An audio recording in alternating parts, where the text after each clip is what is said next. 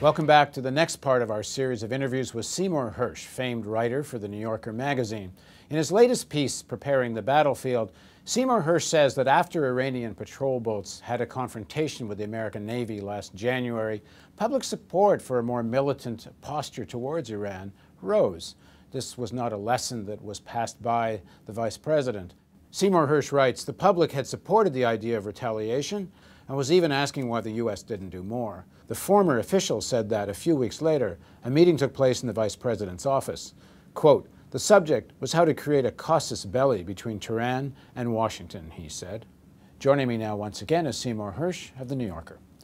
Seymour, just what are the special ops doing in Iran, and just how is it connected to that meeting with Dick Cheney?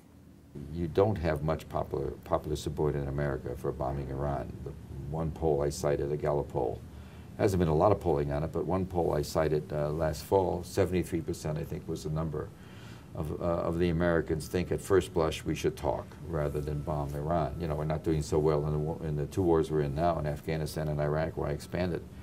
And so their problem is to get more public support. If they're going to do something kinetically, you know, bomb or some other kind of action against Iran, direct action, they have to get more public support.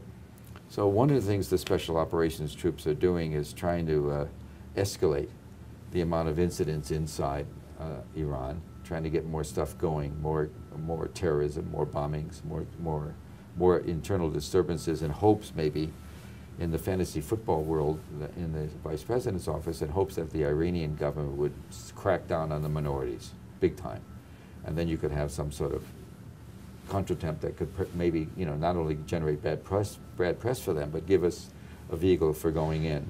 Another thing I wrote about was there's a Joint Special Operation Command controls has been delegated by the president to be the agent, the action for agent when it comes to high-value targets.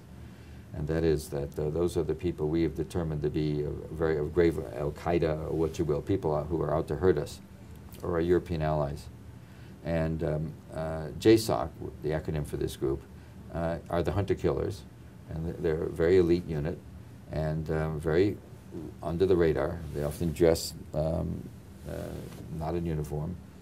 And they have the right, basically, the world's a free fire zone for them. They can basically go anywhere in the world when they're chasing a high-value target, find him, capture him, or kill him, they take your choice, without telling the American ambassador or the CIA. So they're tough people. And one of the things they're doing is they've gone into Iran, so I've been told, with a high-value target list.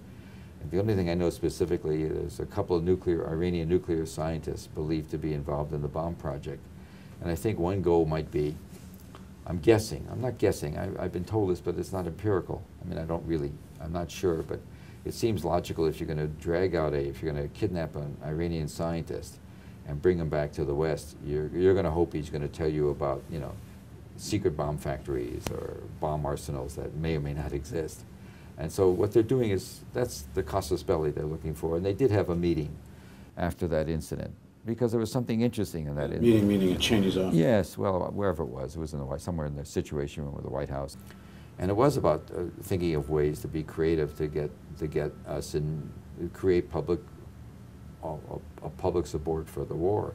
What they noticed in the incident with the PT boats in January is that although everything turned out to be basically not accurate, that the government said, you know, there weren't mines and there wasn't the confrontation people thought, was sort of blown up. It was definitely blown up. The public supported it.